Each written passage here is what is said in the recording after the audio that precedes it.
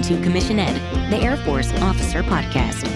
Here we explore the training and development of America's leaders and the application of air power and the profession of arms.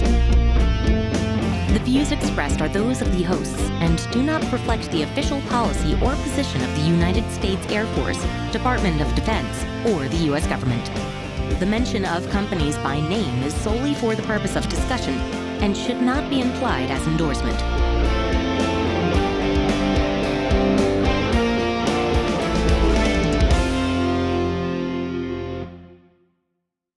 Welcome back to another episode of Commission Ed, the Air Force Officer Podcast. I am Colin Slade. And I'm Reed Gann, and we're your hosts for Commission Ed. Last week, you mentioned that you are currently deployed. How soon are you going to come home? I'll be home pretty quickly for me. I'm not sure where it is relative to actual publishing dates, but I've only got a few weeks left, and I'm excited and sad all at the same time. Right, those complicated emotions we get when we go somewhere far away and do something exciting and fun and worthwhile. But boy, I miss home. I miss my car. I miss my bed. I miss my family. In that really order? Excited. No, absolutely not in that order. I left the family for last so that it was the thing that dwelt in people's minds most immediately. Got it. Yeah. See, the other things I said, you've already forgotten, but it's the family. That's the one that's dwelt. But yeah, I am really looking forward to getting home. So I'm already kind of in that, we call it trunky, right? Where you've already packed your bags in your mind and you're already kind of halfway there, trying to focus, trying to get the job done. But yeah, I'm looking forward to getting home. Yeah, I imagine that after having your family there for the Christmas holiday and then having them leave did not necessarily improve your desire to stay any longer. And I imagine that you wanted to get on the airplane and go home with them. I did. Yep, absolutely did. Well, so when you do get home, what's next for you? What are you going to be doing for the Air Force? I'm not sure I can say publicly, but I'll tell you. Do you know? I don't. I'm going to the White House. Oh, I had no idea. Yeah. So the agency I work for has an Office of External Engagement, and I will be working to support the Office of the President and the Vice President at the National Security Council at the White House and Eisenhower Building. Wow. That's really awesome. What can you say publicly? Can you say that you're just going to go back to Fort Meade and... Yep. Just head back to my home unit and continuing on with my internship. It's kind of a choose your own adventure, and I've got some things lined up. I'm pretty excited about it. How much longer do you anticipate being in that national capital region?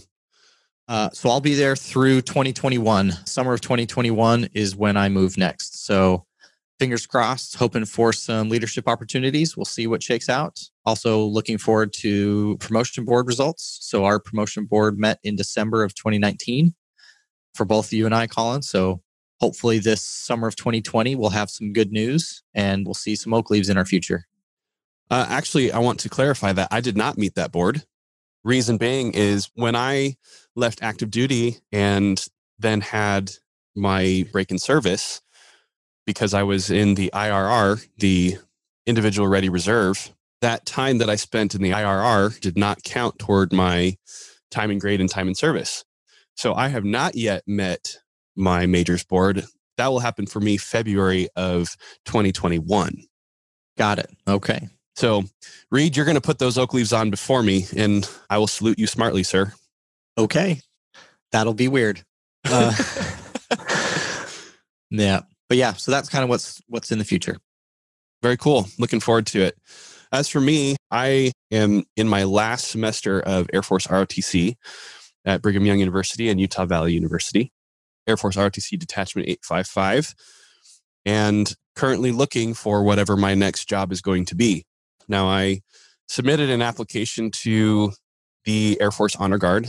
I have a desire to go and be the director of operations for the Air Force Honor Guard. I feel like that would be an excellent follow-on assignment, kind of postdoctoral place to be after having studied military drill so much in depth over the last 4 or 5 years.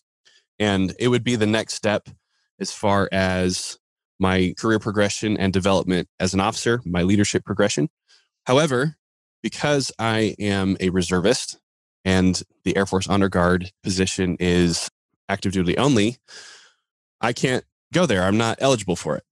Now, there is a possibility that the Air Force Honor Guard could convert some of their positions to reserve billets, and I could become what's called an IMA, Individual Mobilization Augmentee, and support the Air Force Honor Guard on a part-time basis. But as of yet, that hasn't happened.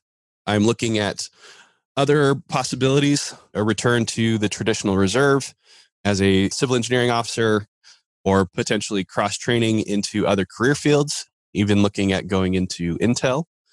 There is a need for Intel officers at Hill Air Force Base, which is the closest base to me. I'm also interested in the possibility of moving to Colorado Springs to work at the Air Force Academy in either as faculty or as staff, and continuing to wear the uniform in a reserve part-time capacity, especially with the Space Force coming online. They're going to, soak up a lot of money and oxygen in that area. So I imagine that there would be some opportunity for me there. But as it stands right now, I don't know what my next job is going to be come July 1st, 2020. Would love to be able to tell you what I'm going to do, but I don't know. If anybody out there is listening and wants to give me a job, especially one that will allow me to continue wearing the uniform and take care of my family, then I'm all ears. You can reach out to me and help me find something that is going to make sense for me and my family. But that's where I'm at, Reed. Someday you'll figure out what you're going to be when you grow up, right? Just like all of us a little bit. Right. All right. Well, good update. Let's round out this discussion that we've been having about what the Air Force values in its officers. When General Goldfein published this memo to his wing commanders, he outlined the 4 things that we value: executing the mission, leading airmen, managing resources, and improving the unit. And then he said, these core competencies all ride on a foundation of impeccable character. Now, interestingly enough, those 4 values all come from AFI 1-2. They're outlined explicitly there. However, one will search in vain for guidance or any sort of official AFI that fully outlines what is meant by a foundation of impeccable character. Now, we discussed this a little bit back in our very first episode released in September on what is an Air Force officer. In that episode, we cited AFI 36-2005 for officer accessions and the requirement for officers to be of, quote, sound moral character. And I lamented at the time, Reed, if you remember, that AFI refers primarily to criminal activity and drug use. But I don't think that is exactly what General Goldfein is after in describing what the Air Force values in its officers.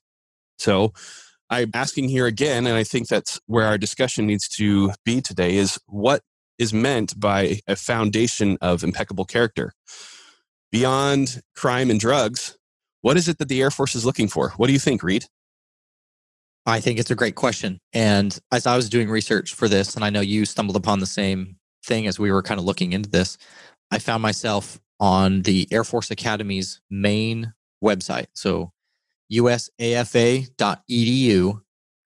And right at the top, in one of the most top line, if you look at the website in the hierarchy, right, you've got the homepage, then you kind of have the most important subjects that are linked on that page.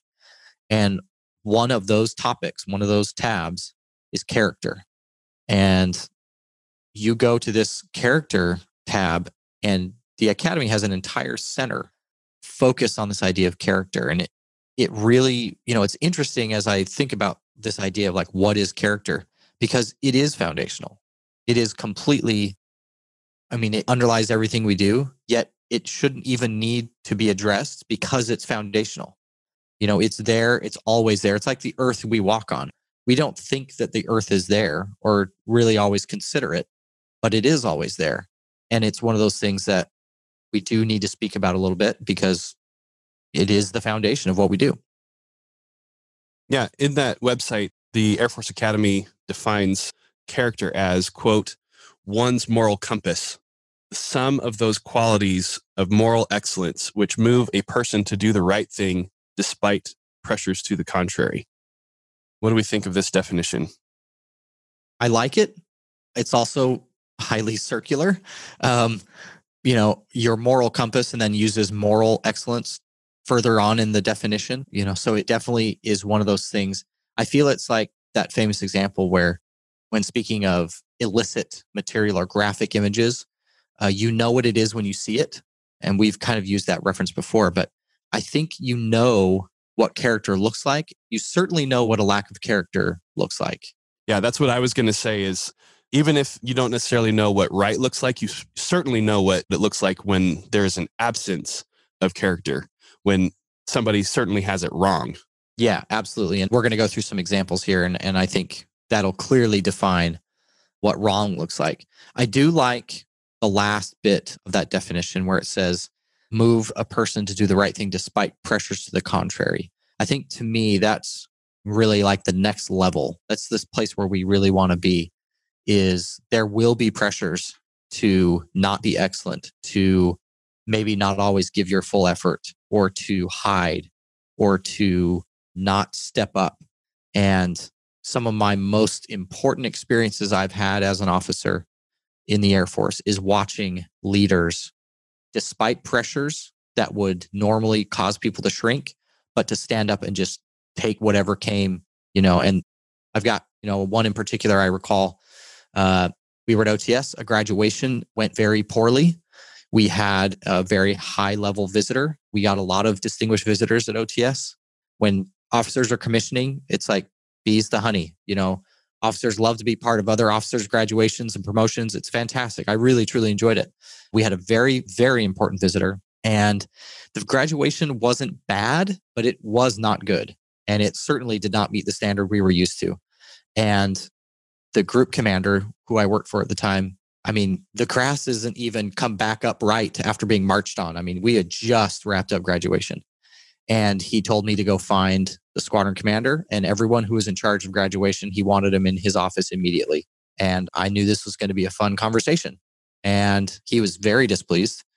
I gathered up the folks, and that squadron commander stood in front of 12 or 13 of his people and said, "Sir, I failed to achieve air superiority. I did not do what you asked me to do." And he just completely took it. And to me, that was character.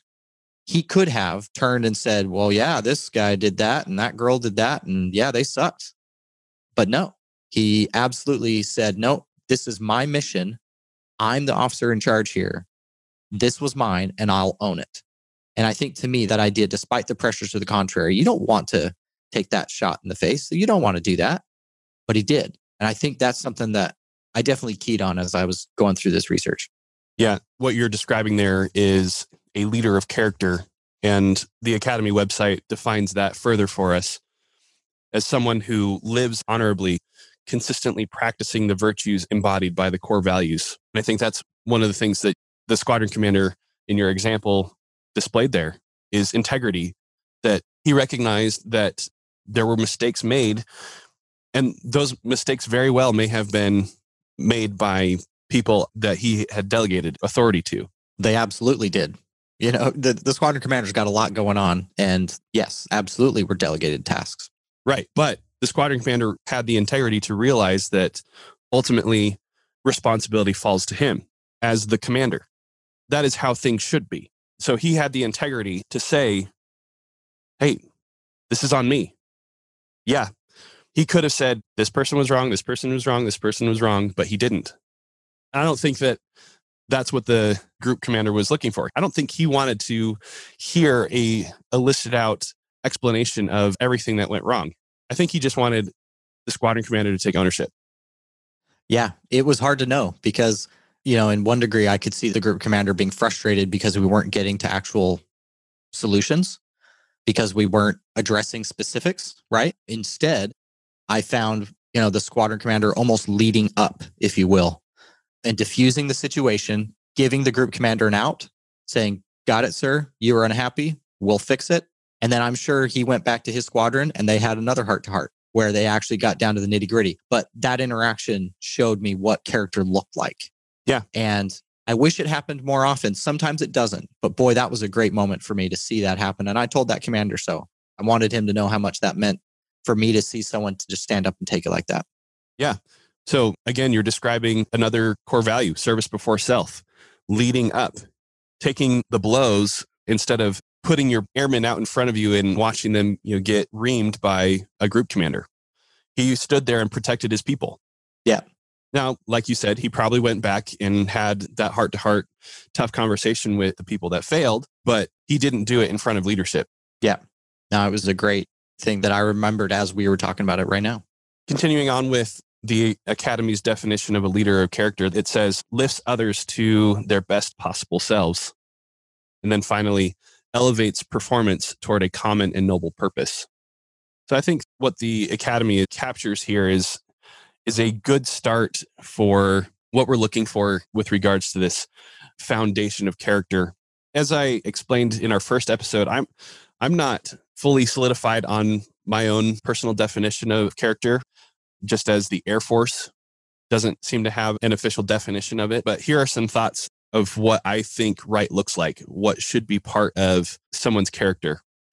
I think it's necessary that they have some sort of moral code or ethical center. Now, this may come from a religious background. It may come from a study of philosophy. It may be just that's the way the mama raised me, But I think that there has to be some sort of set of principles that a person can look to and say, these are my guideposts. These are the things that help me make decisions about what is right and what is wrong. I think that has to be in place. Now, that goes against what seems to be more and more popular in the world today, is this idea of moral relativity, that what's right for one person is up to them, that you don't get to project your morality on other people. But I think that as an officer in the Air Force, that is a requirement, that whatever your moral compass is, moral code or ethical center is, you have to project that onto the mission, onto leading your people, how you manage resources, how you work to improve the unit. I think that is central in all of that. I think that's something that will become a natural growth from effective training, especially at basic training, ROTC field training, and at officer training school and USAF and these other initial accession sources. Because you're going to be tested and you're going to be evaluated against right and left posts, I think those without those moral guideposts tend to fail. That was my experience as an instructor.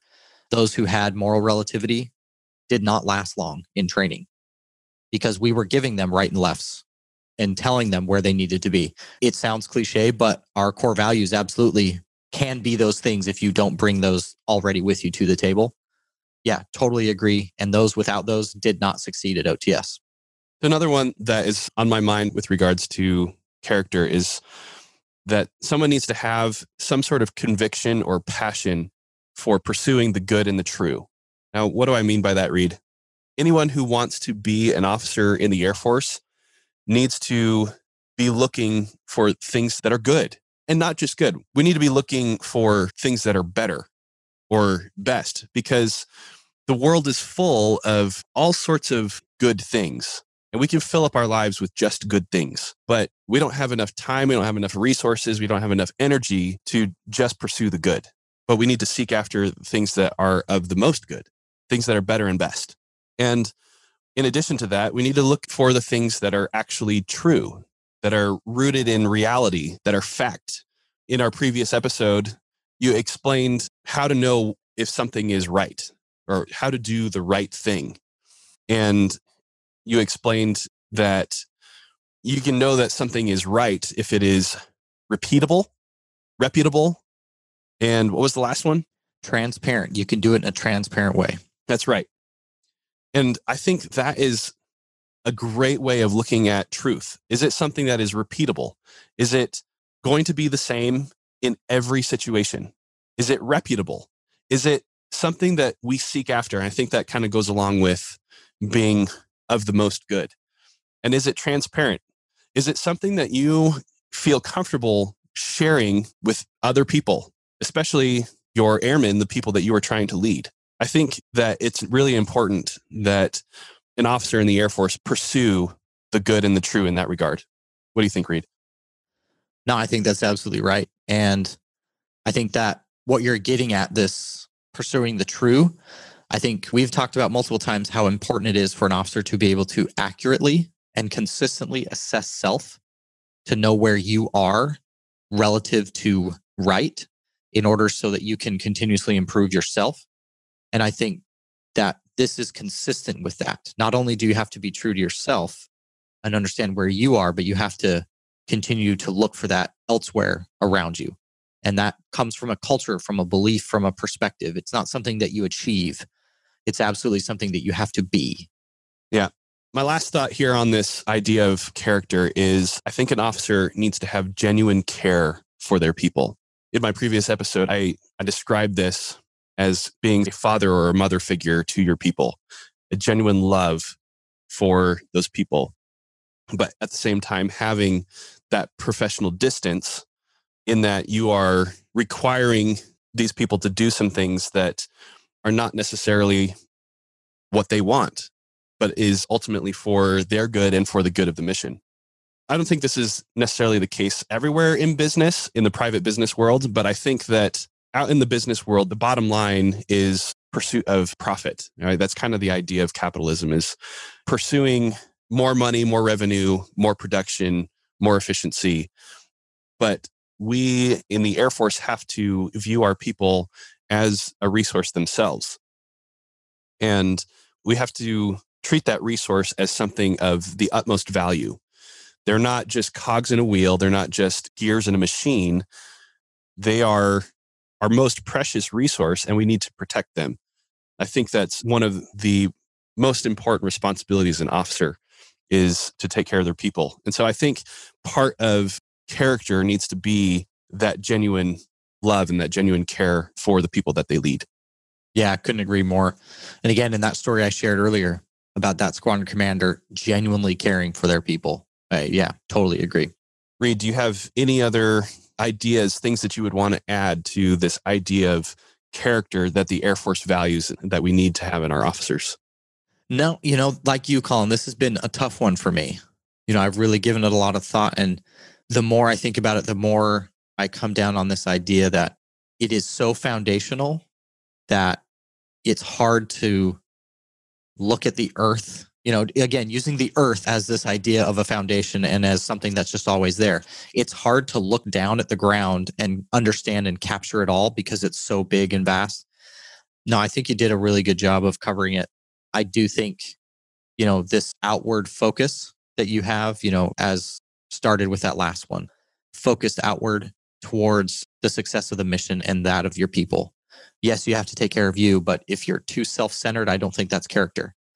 You can have good morals, good ethics, pursue good, but it be all about you. And I think that's the only thing I'd really add to your list here, is that it's directed outwards. Again, fulfilling our core values of service for self. I think that's the one thing I would add. Yeah, absolutely. My cadets have heard me say this time and time again. It's not about you. It is about the mission, and it's about the people around you. Yes, you do have to take care of yourself. You have to be proficient. You have to be capable, but it is not about you. Yep, that's one of my favorites as well. All right, Reed. So we kind of have this idea of character, at least something that we can work with. But now I want to talk about this idea of it being a foundation. Now, a foundation is something that you build on. If you think of it in terms of construction, the foundation is going to be your strongest material, your heaviest material. It's the thing that goes at the bottom. Usually in construction, it's going to be some sort of concrete that is buried deep under the ground, or maybe you use pylons or something that is anchored deep into the bedrock itself, into the earth, as you mentioned. So with this idea in mind of a foundation, how is it that character is a foundation for officership? How is it that this idea of character, kind of, as the academy describes it, living honorably, lifting others, elevating performance, or as I kind of defined it, having a moral code or ethical center, a conviction or passion for the good and the true, a genuine care for people. How do these different principles, these different elements, enable an officer to execute the mission, lead airmen, manage resources, or improve the unit? What do you think there, Reed? I think it centers on the idea of trust. I think it centers on that concept almost alone. When men and women sign up to join the Air Force, they are, in every sense of the word, entrusting their lives to this organization. And as part of the organization who's responsible for leading them, they are truly handing us their lives. And if they do not trust you, we have lost. And I know that sounds really melodramatic, but that is what it centers on for me. It's all about trust. And that comes down to small and simple things, right? Like if I'm flying in formation, I trust that my wingmen have done the training to the level required for us to not crash and die. I trust that the security forces airmen guarding the gate are trained sufficiently that they are doing their job so that I can do mine. I trust that when I ask a question of an airman, that they're going to give me a true statement enough that I can act on that to make decisions or to inform combatant commanders. Can you imagine if we worked in an organization where a four-star general who's making life and death decisions didn't know if they could trust the advice they were getting? Can you imagine working in that kind of environment? I simply could not do it. That is why it's foundational. It is all about trust. You know, when the students arrive at OTS, lots of yelling, lots of screaming. And one of the first things that happen when they meet their flight commanders, we have what's called flight commander welcome.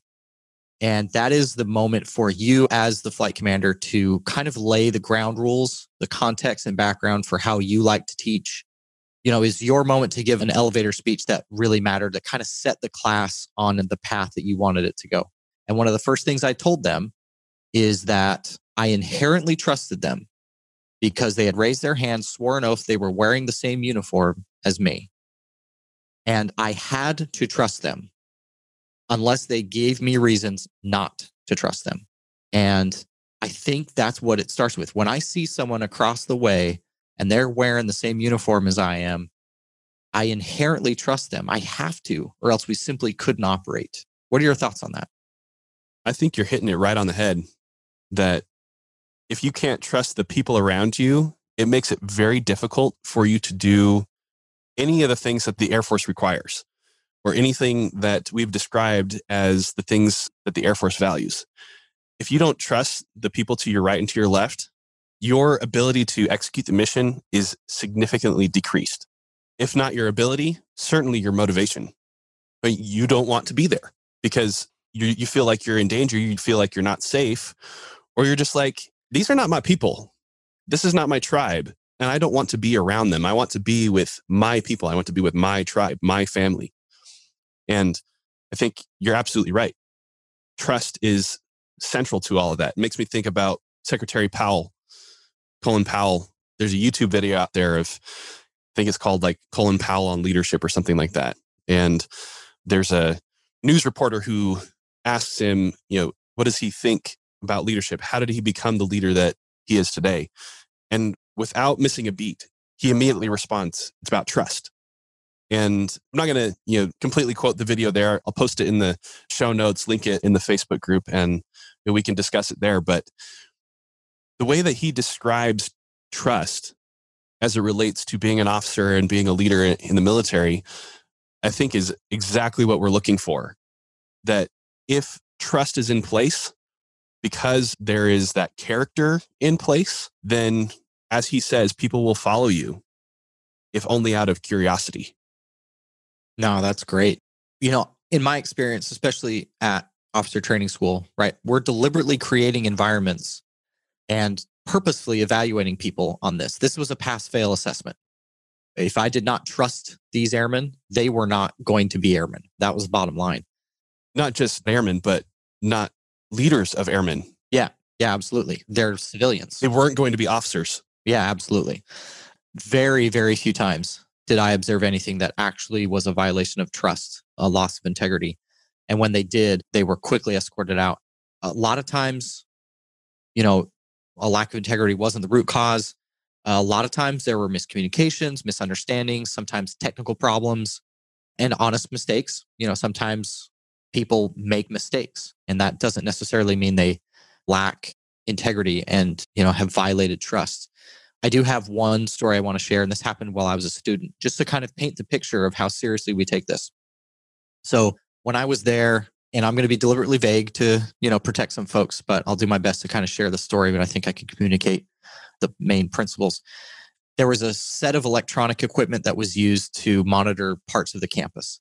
And the students at the time, we were kind of manning this post, if you will, kind of part of our duties, just one of those things you do at basic military training. You man posts and you run things. And there were 2 students that were manning this location. And they had been given specific standing orders not to touch this specific electronic system. Very clear, very understood. I mean, it's literally posted on the door of this bit of kit. Like, under no circumstance will any students touch, monitor, do anything to this. Just leave it alone. At the time, it wasn't working. And one of these 2 students, before officer training school, actually worked for the company that built and installed this system. So they were literally a trained professional on the system. And one of the students, knowing that they could fix it, broke the standing order, got into the system and fixed it. An instructor came by, noticed that the system was working, right? That's good, right? We solved the problem, but knew that it must have been a student who had done it. That's not good, right? Because there was an existing standing order not to touch the system. So the staff member confronted the 2 students in the room. And this is probably the most interesting part.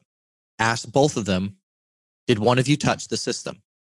And the student who had repaired it said nothing. The student who was in the room while it happened, but didn't say anything, said, "Sir, I watched another student touch this system and I did not stop them." Now, which of those 2 is displaying character? It's clear, right? It's the student who knew that a rule had been violated, even though they didn't do it, and owned up to that. The staff member could tell something was going on, interviewed both of them again separately, and only after the second interview did the student say, "Yes, sir, I touched the system." But the damage was done to that person's integrity. And that person was not invited to continue with training. So just think about that, right? We have a system that's broken. Someone solved the problem, but in doing so, they lied basically by not saying anything. They lied about their involvement and allowed another person to take the fall for them. And the way that worked out gave me confidence and hope that I was joining a program I wanted to be a part of. And I think that's one thing that has really stuck with me is this is so important. It is a go, no-go criteria for officership. It is absolutely essential.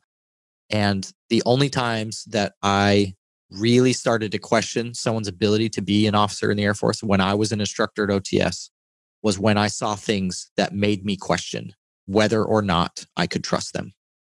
Yeah, I'm with you, Reed. My experience has been that very few officers I've interacted with in the Air Force have lacked the character needed to be in the Air Force. I think that is one of the wonderful things about our organization is that the default is that you can trust them. You may know nothing about them. You may have never worked with them. You just arrived on station 5 minutes ago, but you know that you can trust the people that are around you because it is so fundamental. It is so foundational to what it is that we do in the Air Force. But I have to ask, Reed, if everything is built on this foundation of character, where does failure as an officer occur? Are character flaws as the lack of character or lack of specific parts of the character that we have tried to describe the source of mission failure? Is character flaws or a lack of character the source of poor leadership, the source of fraud, waste, and abuse, the source of stagnation within a unit? What do you think about that? If character is so foundational and central to every success that we have, is it also central to every failure that we have? What do you think there? I'm going to vote yes. Put me down for one yes, Alex. Yes for 100. What is yes? We'll continue with this theme. So I think let's go back, to our earlier discussion on what the Academy defines as character. the sum of those qualities of moral excellence which move a person to do the right thing despite pressures to the contrary. If you are failing to use resources appropriately and you are fraud, waste, and abuse, there was some sort of pressure likely to enrich yourself or an organization that you are associated with or someone else that you care about, and you failed to do that. That is, to me, a failure of your moral compass. And so I think that especially the types of failures that tend to make the front page of the Air Force Times, these wing commanders and others that are getting fired and very high profile type of failures, those things to me tend to center around character faults where they have gotten misguided or ego has gotten in the way or any other number of things. I have very, very rarely seen a true lack of competence lead to mission failure. It has happened. It is very uncommon. And that is understood. I have seen people give their honest best and that best not be good enough. The reaction to those types of failures is entirely different than when someone tries to hide or tries to cheat or tries to skirt around or not do the right thing. Very different reactions.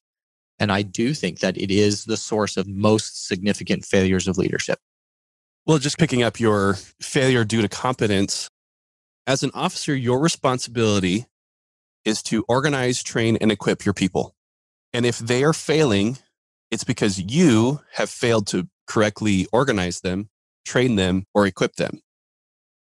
And that failure is then, if we're in agreement that mission success or mission failure comes from character, your people's failure is because of a failure in your character and your responsibility towards that organization, training, and equipment of your people. I tend to agree largely. A couple things I do want to throw out. Enemy gets a vote, right? If an aircraft gets shot down because the enemy was better than we are, I don't necessarily think that's a failure of character, right? That led to that mission failure. So let's throw that out there. Enemy gets a vote. There's fog and friction and, a number of other things that can lead to mission failure. And I think we're on the same page here. But what I'm getting at is when there is a failure that is not necessarily caused by external circumstances, right? You have observed someone trying to perform the mission and they're honestly giving it all they've got. Then yes, I do think that someone put them in that position to fail. Sometimes that's not the case, right? They've gone through the training, they've passed. Maybe it was close and maybe they just don't have that stick-to-itiveness or that perseverance necessary to deliver.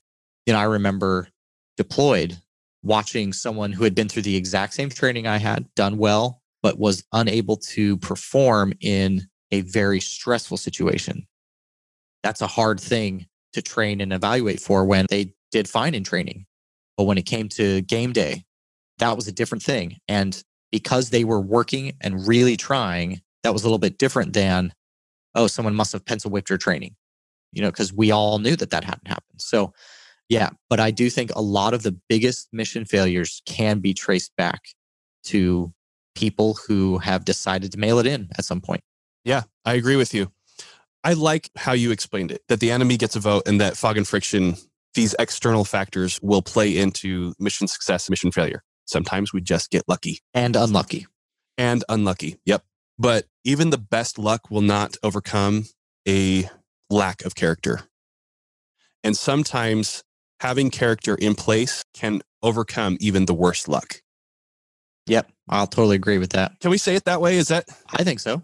Am I putting myself way too far out there or? No, I agree with that. There's a guy I worked with at OTS.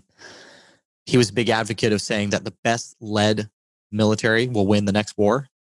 And I think that's oversimplified, but I also think there's a grain of truth there. Sure. And I think that's kind of what we're getting at is this is so fundamental and so central. And I know we've said that over and over again throughout this episode, but it must be stated over and over again that this is the starting point. There is no other starting point than this trust, than this foundation of character.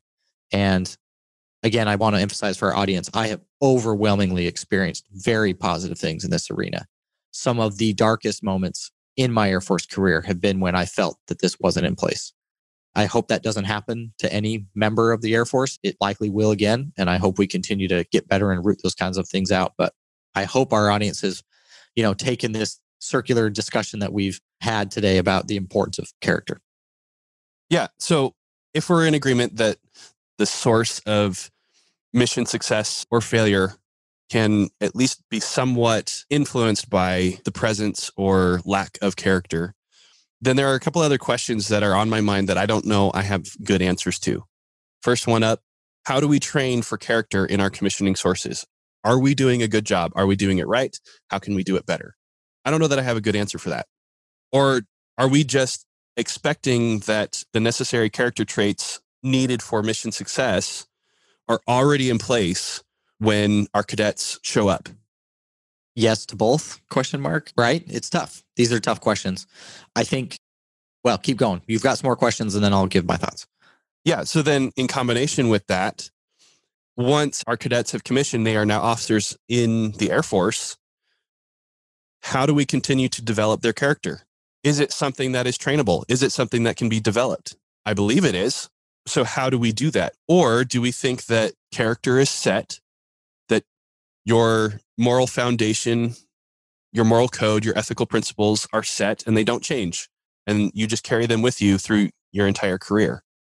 Yeah. For me, again, this is not the panacea, but I think what we do is we reward examples of good character. We highlight them when we see them, and we savagely punish those of lacking character. And I think that is how we do it.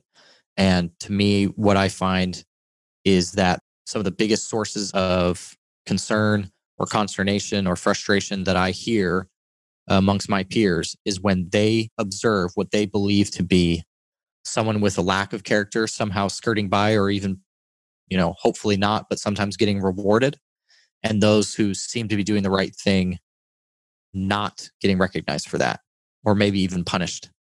And I think that is the right way to manage it. And if we create a culture and an environment where it's just simply expected, I think that's the best way to do it, by rewarding those that do it right and getting rid of those who do it wrong. Who gets to decide if we're doing it right? I think we've had this conversation, right, Colin? That's what makes us a profession, those of us who are in the club. But who's to say that those of us that are in the club have it right? I mean, or are we saying that character is relative? The type of character that we are looking for is specific to the Air Force. I don't think that I have a good answer for these questions. Yeah, I don't either, but I do know that we're in at a time when leadership is asking these exact questions. And again, that just gives me hope. I'm in the right place when someone else at the very top is asking that exact question. Right now, this whole memo that we've been talking about for the last 4 or 5 weeks all centers around this idea of, hey, I don't think we're getting this right. And that gives me hope for the future. Yeah, exactly. And that's kind of where I was hoping to end up with this whole discussion, is that just as we don't have the answers, but we're looking for them, so are our leaders at the highest level of the Department of the Air Force, which now includes the Air Force and the Space Force, are looking for these answers. How do we ensure that the people that we bring into the service and those that we keep in the service are meeting our requirements, that have the characteristics and the traits that we value in an Air Force officer? I like the way that the A1, Lieutenant General Brian Kelly, I like the way that he likes to put it, that he is 100% confident that we don't have it 100% right. Yeah. But that we're working toward it. Yeah. I saw him say that at in the recording of the Air Force Association conferences last year. Yeah, that's great. I think that requires some extreme humility, and it is a demonstration of character at the highest level of what it is that we're trying to do here. We're trying to find the best people and keep the best people, those that have this character, that are able to execute the mission, lead airmen, manage resources, and improve the unit. That's the whole purpose of this entire memo. That's the whole purpose of this discussion that we've had over the last 2 months.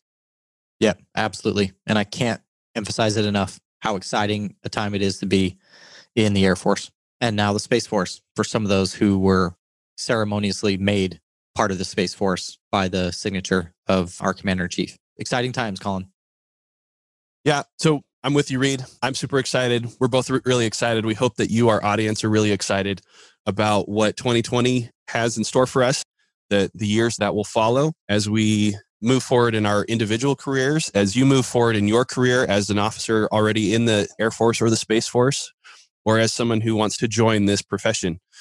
We encourage you to stick along, stay here with us, be part of this discussion. Join us in our Facebook group. Come tell us what it is that you think about what it means to have character and how it is foundational to these other things that we're trying to accomplish as officers in the Air Force. We would love to have that discussion with you. We hope that you will share this information with other people who are similarly interested or engaged, that they can learn from you, learn from us about what it means to have character. And we can encourage each other in our efforts to execute the mission, do these things that the Air Force needs. Anything else you want to say there, Reed, as we wrap up this discussion about General Goldfein's memo? If you want to become part of history, come on over, talk to a recruiter, get your package in. It's one of the best things about being in this job. And thank you for listening to this week's episode of Commission Ed.